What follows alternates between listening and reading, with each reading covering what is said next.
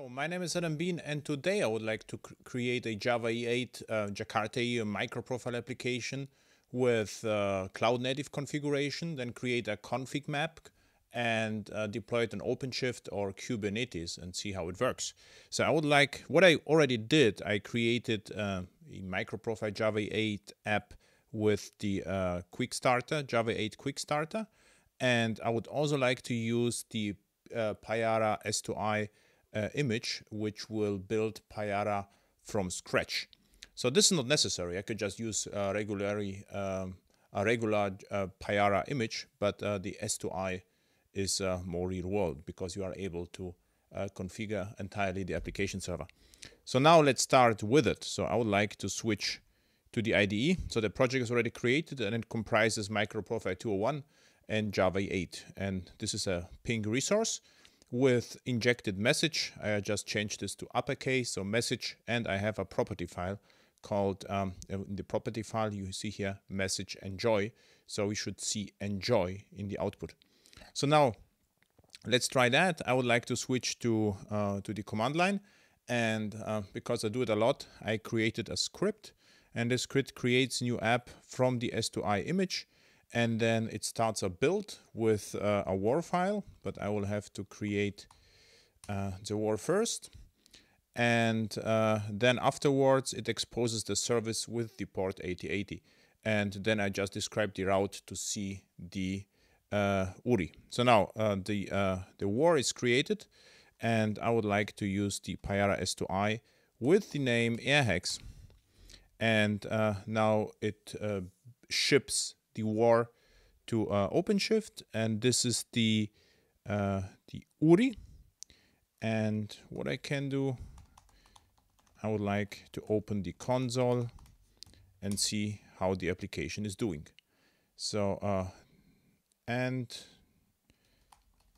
just log in, and we have the airhex apps. As we can see, it is already available, so it is deployed and pushed, and let's see whether the service is available, and it is. So I could try it and say, what was it, airhex /resources/ping,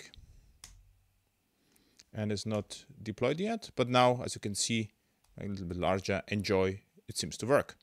So now, what about config maps? So what I can actually do, I can define a config map. This is this, so it's config map with the name, let's call it airhex again. And the data, the message, is going to be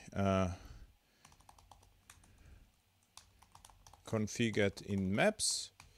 And this message is actually not necessary. So we have here configured in maps. So we have data, message, name is airhex, and config map. No, so now this is just a YAML file.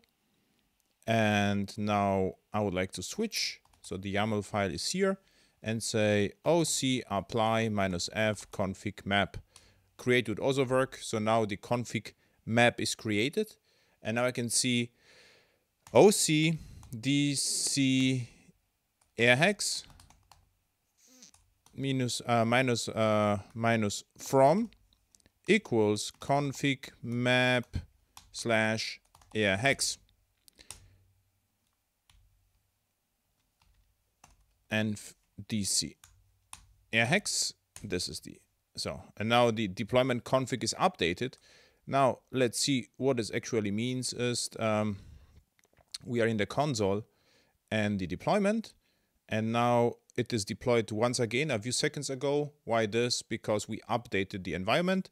So you can see in the environment we have message from the config map message. And let's check out the output. And the output is going to be configured in maps.